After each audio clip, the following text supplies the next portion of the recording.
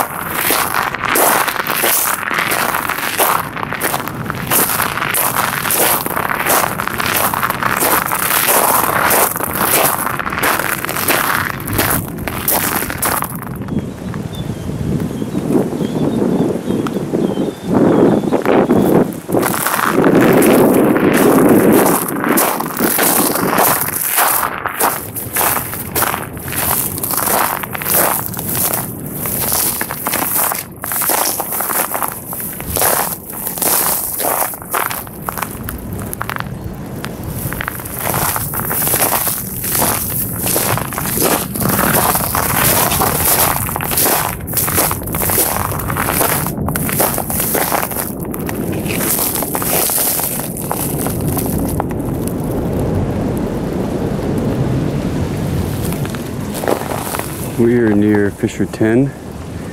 This is where Fissure 10 starts. And over here to where it ends. It's a big crack that is opened in my friend's yard, and it is widening for sure. You can see the roots. And this is, again, Fissure 10.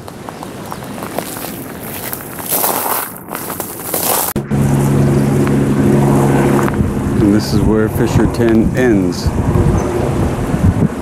Right about there. Where the fissure ends. Number 10 stops right about there.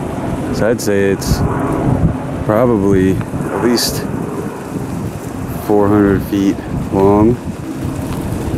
And that's just my guess, because it starts over my one friend's property, ends at my other friend's property, and there's 3 or 4 properties in between, and those properties are at least 100 feet wide. So I'm thinking maybe even 500 feet long for Fissure 10.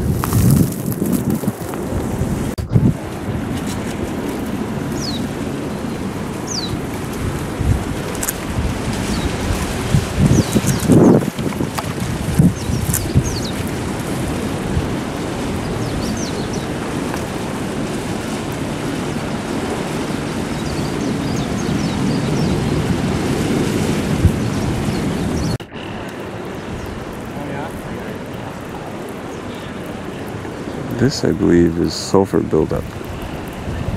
It's all over the place around these fissures. I think they're testing that right now. Amongst other things, there's a lot of it over here. You guys can see that. It's a lot of... Oh, sorry about that.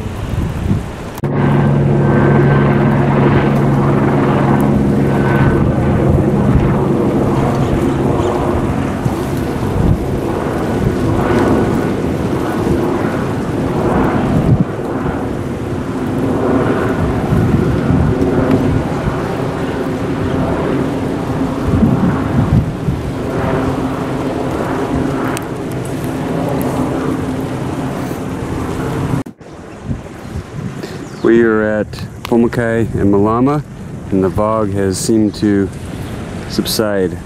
It's not so much today as previous days. I don't see as much fog emitting from Fissure 10 or any of the cracks around here.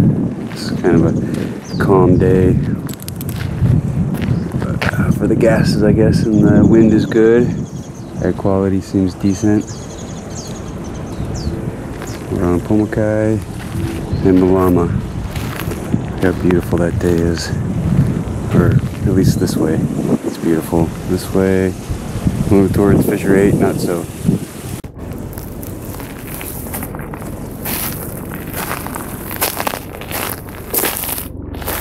Ooh, there's a lot of heat coming out of that one. Oh, wow. Wow. Yeah, there's a lot of heat there.